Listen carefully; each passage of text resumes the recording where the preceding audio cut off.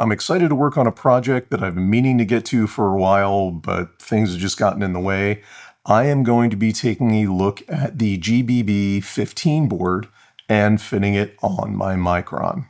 The GBB board is a CAN breakout board designed for 1515 extrusion-based printers like the Voron VO, as well as the 3D printers for ants like Micron, Salad Fork, and all the variants thereof. It can also be fitted to 2020 extrusion frames. The thing to be careful of there is there might be some heat issues, which we'll talk about later.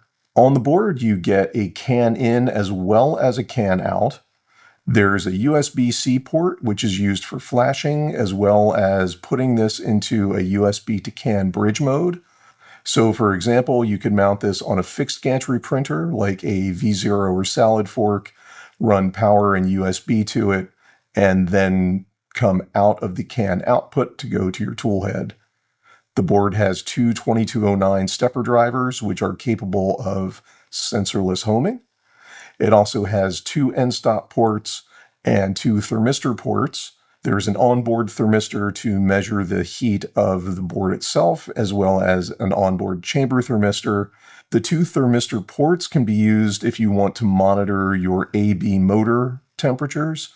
I'm going to use one of them as the chamber temperature sensor. According to the documentation, the thermistor on the board itself can read high, so I'm going to use an external thermistor. In the package, you get the GBB15 itself.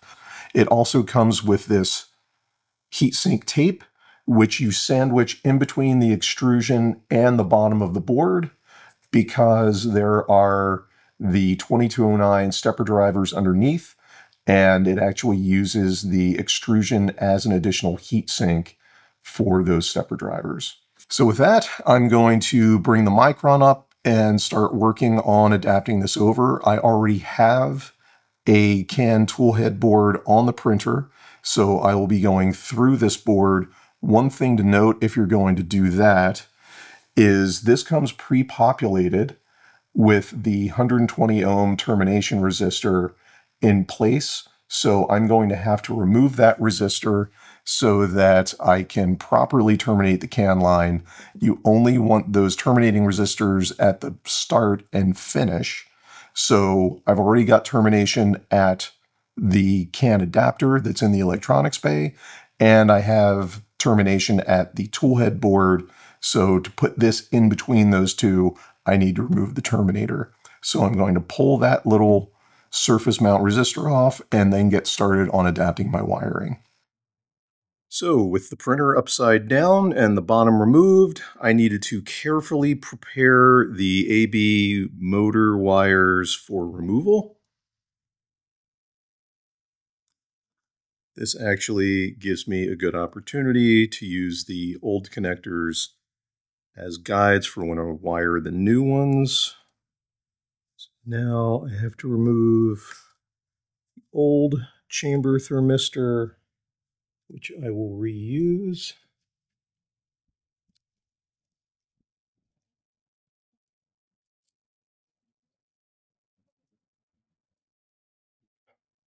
So with that,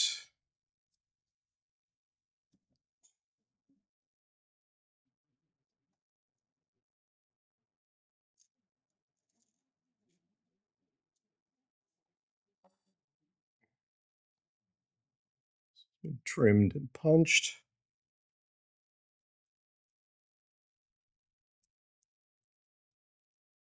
Want to make sure that you get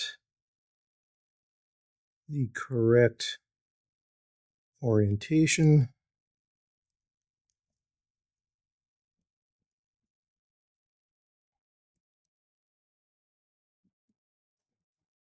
And hey presto, that's done.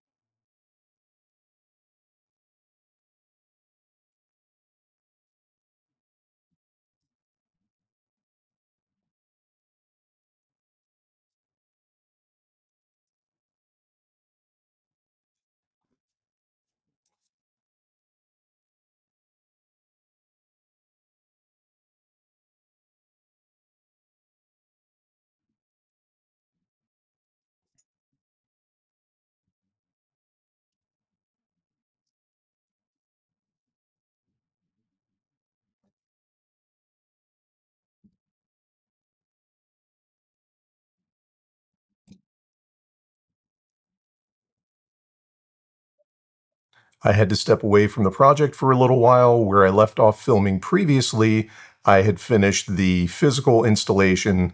Now let's follow through and finish up with firmware and software.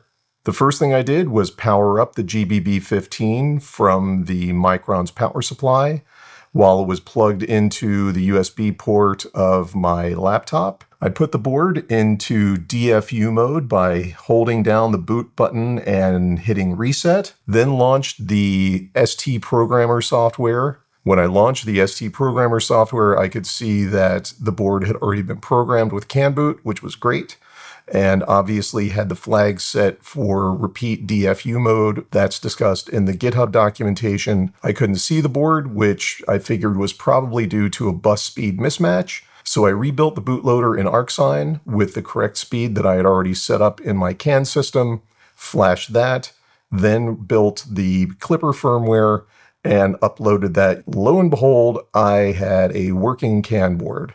Now that the firmware had the correct settings, I needed to deal with the software. So I went into Printer CFG, added the MCU information to add in the GBB15, then went through and changed the pin assignments for the A and B motors, as well as the chamber thermistor. After a reboot, I was able to check my motor directions, which were incorrect from where I repinned the motor connections to the GBB's stepper drivers.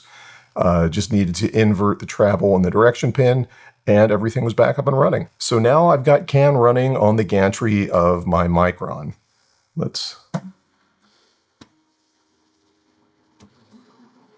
The A and B motors are working fine. Didn't even have to change anything with my sensorless homing. Everything is good, and I'm back up and running. Had fun working on this project. I hope you found it interesting, and let us know if you come up with other uses for this board.